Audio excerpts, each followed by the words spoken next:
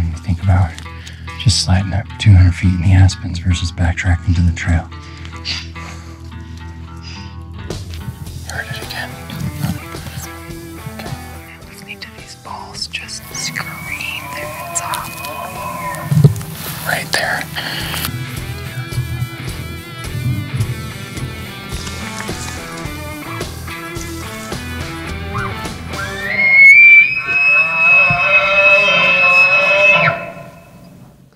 Good morning, people. How are you today? We're sore, but we're good. We're on the trail. We're heading up into the area we saw the elk last night. We tried to get some footage for you guys, but they were so far away. We could barely make them out with our binos. But it's another beautiful day. It's right around freezing this morning, and we're gonna push up. If there's elk, we'll hang out. If there isn't, we'll do something else. But we're really looking forward to getting onto some elk, so come along. Thanks for watching, by the way. We appreciate it. That's a big reason why we make these videos. We like having the memories, but we like sharing them too, so we appreciate you guys watching. Hope you stick around. So let's go make it happen.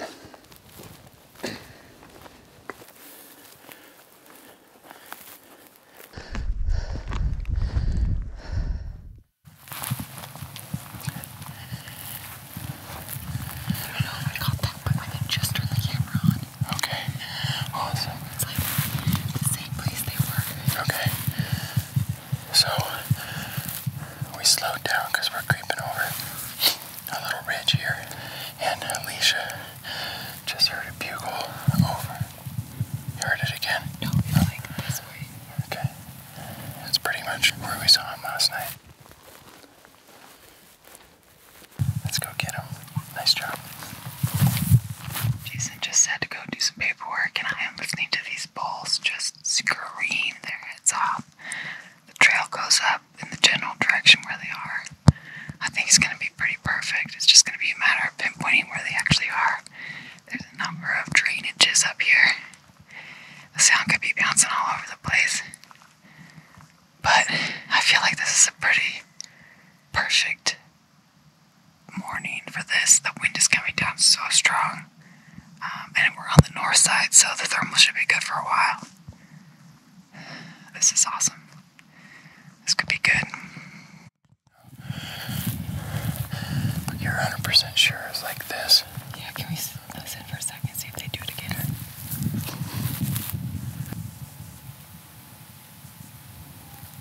Okay.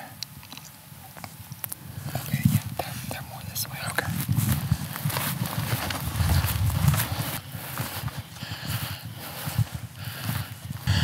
Okay, we're hearing them. We're getting closer. Right there.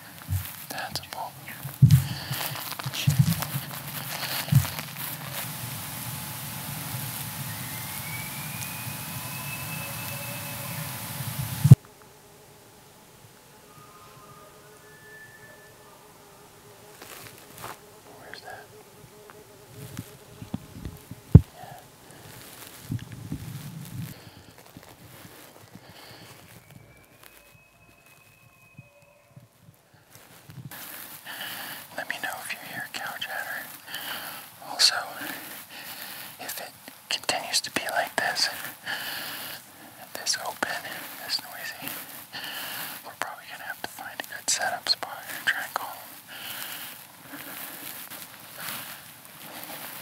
Still seems like he moved up a little bit. He's still in that 150-yard range. We're just trying to be as quiet as possible.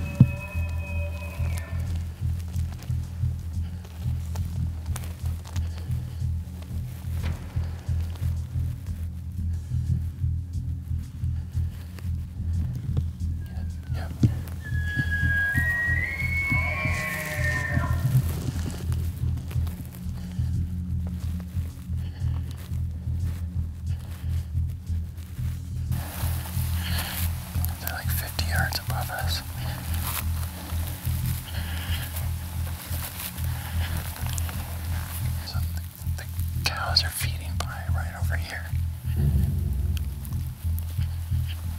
Let's do it. I need him to come through that opening.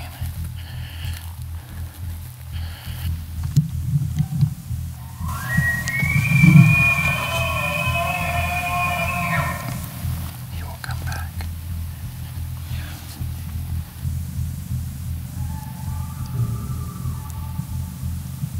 That's Hunter.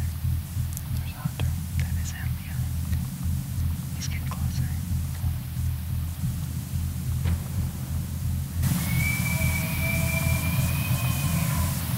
He's fucking farther away. I just know if we snap one twig, those cows will key in on it now. And they'll blow up. I'm tempted to hit him with the bull calling cow's bugle. I can still see cows right there, like 60 yards.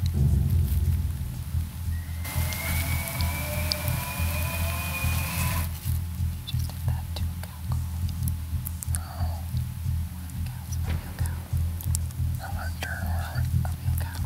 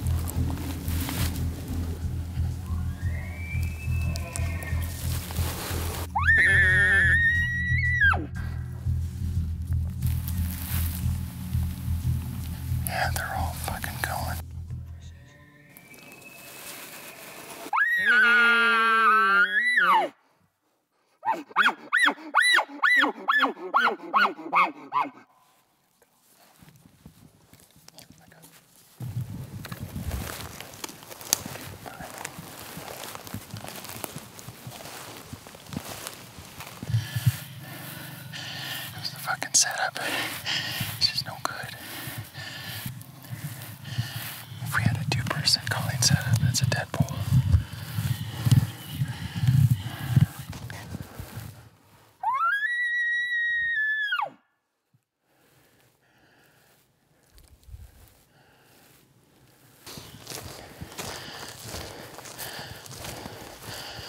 Oh, that's frustrating. Hindsight's a bitch. I mean, I knew we didn't have a great setup, but I was hoping he would just like plop down those 30 yards into an opening. Or honestly, if he just swung right, I had a 50-yard lane, but he just came down like 5 or 10 and was looking through the trees. Couldn't see what he needed to see. So, of course, now I think, wow, I felt like it was my last chance, but it was my last chance there. Maybe we should have just waited. But at the same time, I felt like the wind was starting to get shifty. I didn't feel like we had much time anyways. So we'll go hit this knob, throw out another bugle, go from there. Let's slide back over by this tree. Well, we did think we were hearing another hunter, but we've heard some real weird sounding bugles. But yeah, as soon as we popped over this knob, there's a hunter standing, I don't know, just a couple 100 yards away. They would have been in his lap if he stayed put, or he would have intercepted him. I mean, sure enough, another 10 minutes, that hunter is right in the middle of everything. So I guess it makes me feel a little bit better about the decision I made instead of trying to be patient. I didn't want another hunter to screw it up. I didn't want the wind to screw it up. I didn't think the bull was going to come any closer on his own. Just call it a fun morning. It's definitely one that we can learn from. It's just weird how things work out. And they were so smelly over there. All over the place. Yeah. I can see that too. It's crazy. Did you hear the clunking? Yes. Yeah, that was a phenomenal experience.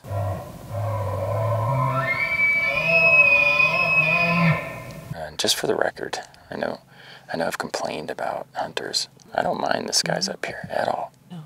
At all. Good on him. Yeah. He came up one side, we came up the other. That's all good. We're not gonna go that way and interfere with his hunt, but we'll sit here and just in case he bumps him back this way. If that happens, they're fair game. Otherwise, we'll figure out what our next move is. But that was a fun morning. That's what elk hunting is all about. And when I was hiking up, the sun was just cresting the ridge and cows were walking through the sun. It was amazing. Like their little fuzzy butts. You could see the little butt whiskers in the sun. But it's like we've watched elk from a distance so much. There's always a squirrely cow that like runs outside the group, right? And the bull goes and gets her. Fuck, not this time. They're like in the lunch line, just going. All we needed was for him to just swing wide or a cow to swing wide and him to go get her. So we'll call it a fun morning and hope that we can get back on him in a little bit. I've been sitting here snacking, resting, watching, listening. Haven't seen or heard any elk. We're gonna try and get a bugle.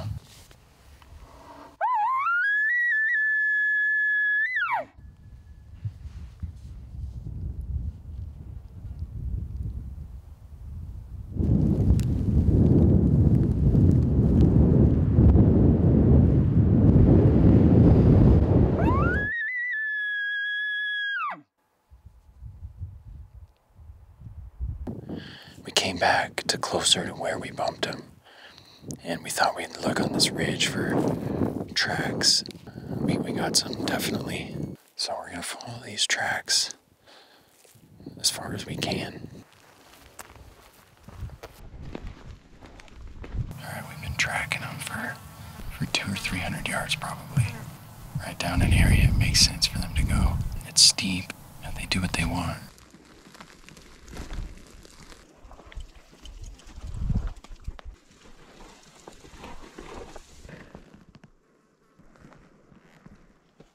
We've been tracking this herd for over 3 hours now.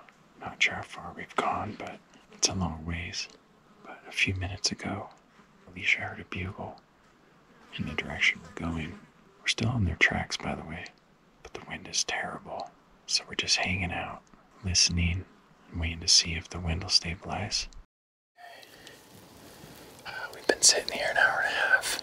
We're gonna keep tracking them out. Try and find them.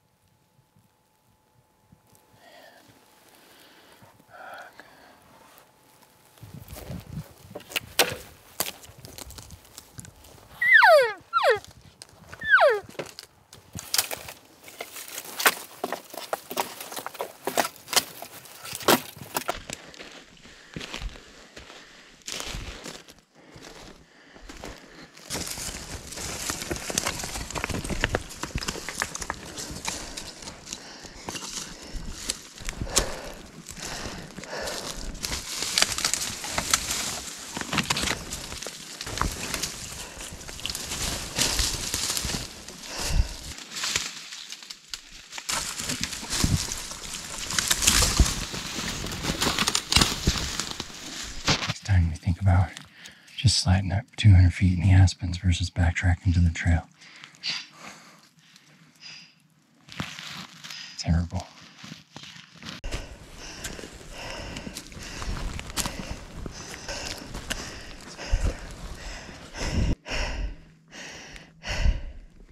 I don't know if we told you earlier, but the reason we started calling is kind of twofold. We lost our track in some grassy aspen stuff, and we felt like we weren't going to get anywhere. We wanted to locate, didn't get a response, but when Alicia heard them, it sounded like they were higher up on the mountain. And we know there's water up here where we were this morning, and we also know it's not uncommon for elk and deer to kind of double back. And so everything was kind of pointing that way, so we came back up to the top. So yes, we climbed up here this morning. Went down the side of the mountain, came back up the mountain. It was terrible.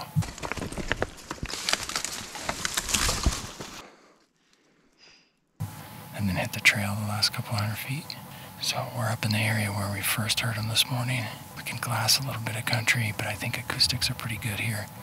See if we hear anything. If not, we're gonna bomb down the trail and go see if we can glass something up for tonight or tomorrow. Well, what of it? Got some elk about 17 miles and 3,000 feet up there. Not the same elk. It's quiet here. Bugled a couple times. No answers. So we're gonna bomb down the trail. See if we can go find some elk somewhere else.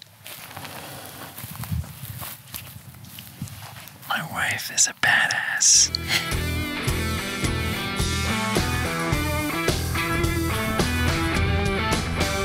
Well, we made it back to the truck, drove out to a good glassing spot where we can see the area we just were and a bunch of areas around it. And I just picked up a really nice 6-point up on the ridge where we were this morning and just now. I mean, he's walking right where we sat for 2 hours.